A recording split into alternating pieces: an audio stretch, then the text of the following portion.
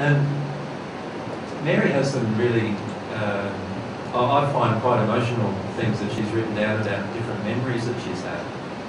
And I was going to ask her whether she'd be comfortable maybe reading one of those out or so. Some of them relate to children, which may trigger some of you ladies who've had miscarriages or who have lost children in some way. Some of them relate to other issues, but if she can pick one out that she's comfortable with, and maybe read one. Just to give you a bit of an idea of the kinds of emotions, and maybe explain a bit of background about how it's come about.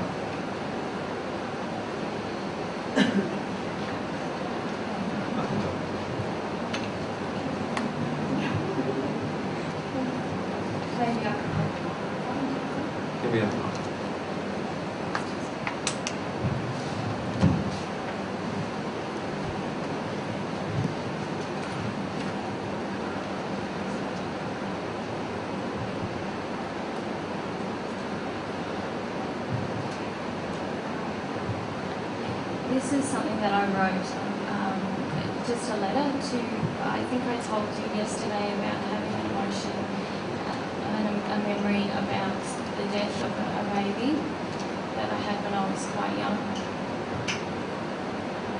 And that's probably one of the big emotions I've been processing recently, and as part of that I wrote a letter to him. So forgive me if it's long, I'll just go for it. To my son, please know that I love you so very, very much. Words cannot express my grief, my sorrow, my remorse for what happened to you. Even now, I can't bear to consider your fate.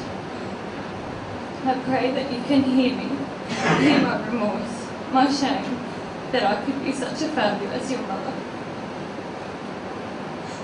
I pray to God that you have found peace quickly, that you didn't feel my absence as a lack of love for you.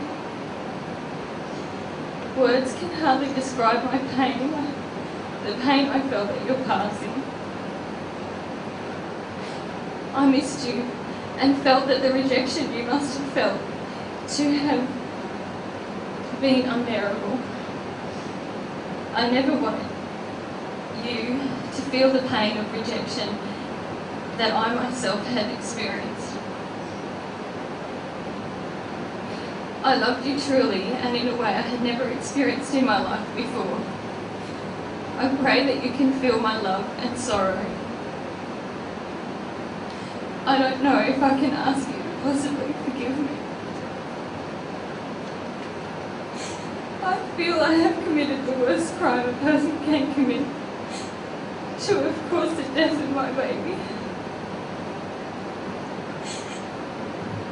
You were a beautiful, innocent creature. I did not feel worthy of your love, and yet I loved you more than I can express. Please know that I wanted to reach you, and was prevented, and every moment was panic and pain and dread, thinking of you alone and helpless.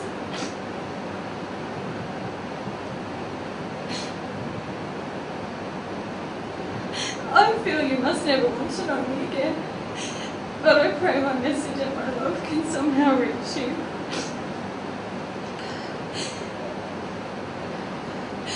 My regret overwhelms me. I'm so sorry, precious one.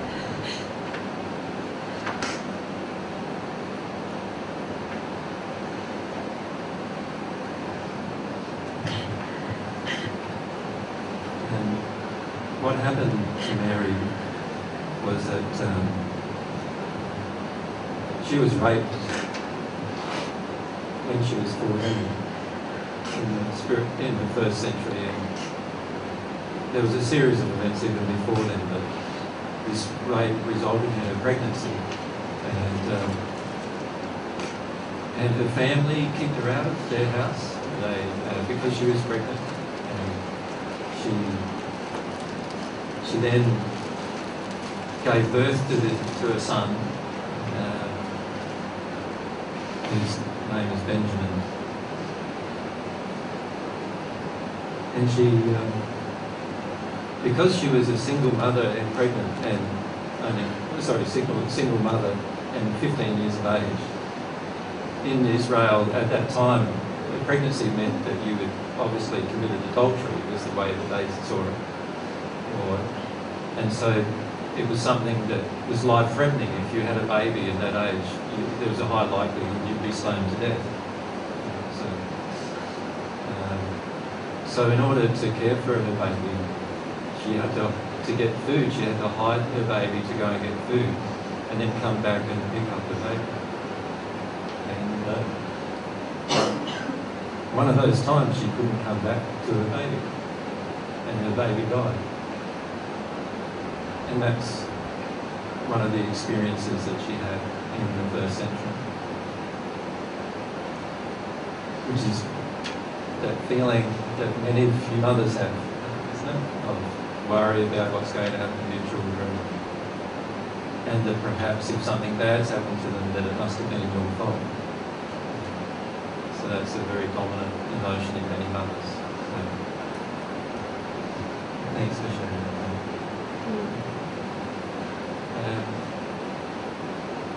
With the 14, these emotions are they're not like pictures. You hear a lot in New Age philosophy that memories of past lives are just like pictures that enter you. And that's not how it is for people that have been reincarnated. For people that have been reincarnated, they are just a whole series of emotional memories that after you have the emotions, then the pictures often come after that. And so that's why a lot of this stuff, when we're processing it, is very intensely emotional. And for Mary, this feeling when she had it was like it happened the day before, like that event happened the day before. And that's very much the same with some of your emotions you'll find, is that if you process some emotions that are about events in your childhood that are distressing, you'll actually find that it's like it's just happened yesterday when you access that emotion. The key is to not be afraid of that, but actually allow that experience.